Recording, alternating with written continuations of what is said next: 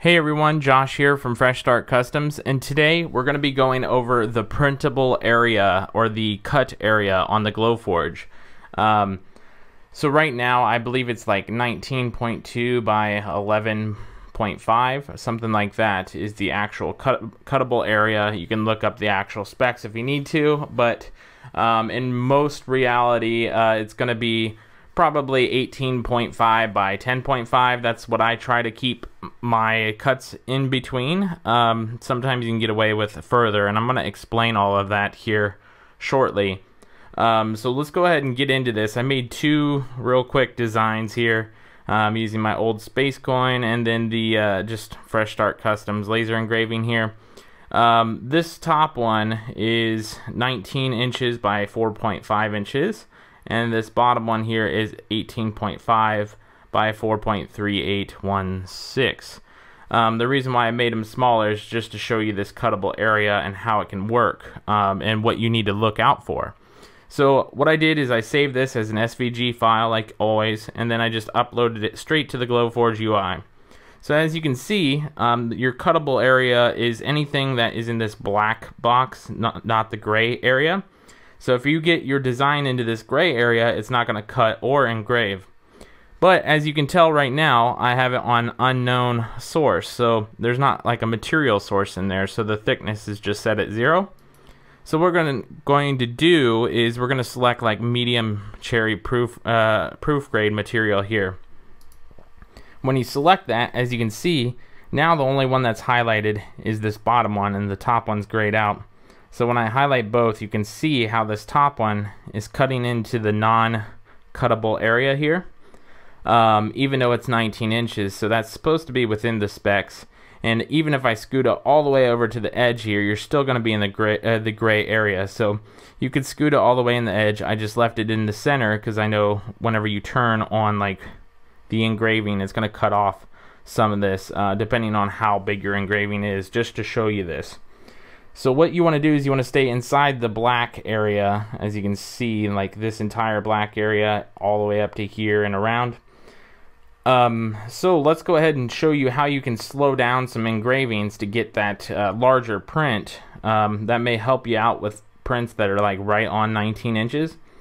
So what we're going to do is we're going to go over here to the engraving here, and we're going to go from like an SD graphic. So what I'm going to do is I'm going to try and cut this speed in half here. So I'm going to go down to 500 speed, and then since it's already at full power, I'm going to probably cut it down to 50 power. And you're going to have to play with the settings in order to get this to work. It may not look as deep of an engrave as you want, or it may be too deep, and if it's too deep, you just lower your power. If it's not deep enough, then you can increase the power. But it will take some testing whenever you're playing with custom settings here.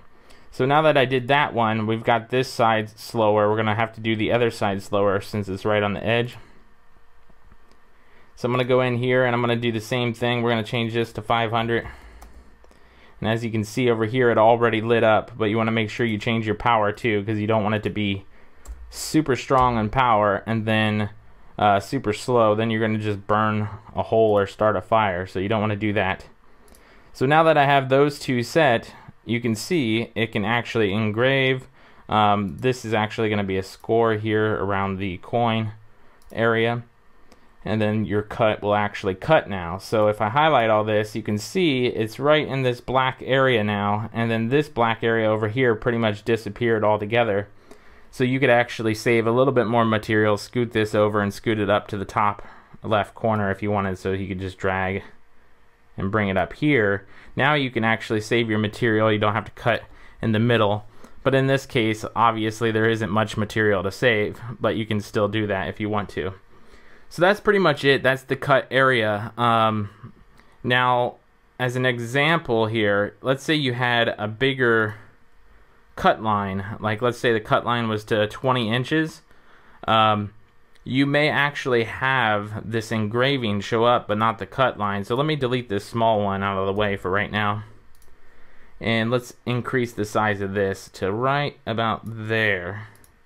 So as of right now, it's showing that that cut line is you can't engrave because this is all one pattern. So if we set this to ignore, if I set those to ignore, you can see that since it's no longer cutting, it can actually do the engraving still, because it's within that black edge there. Even though it's right on the edge, you're still able to do that engraving. So you may think, oh, this is highlighted, I can just print it, we'll be good to go. That's not the case, because all it's going to do is it's going to engrave, and then it won't cut that area. I don't know if Glowforge recently changed it where you can't print at all if you have those set to cut here or not, but in the past you could just place it like this, it would engrave this area, and then it wouldn't cut out, and then people would be wondering why it didn't cut out. So that's a real quick tutorial or overview of the cuttable bed area. I just wanted to show you guys how to do that and what to expect from it.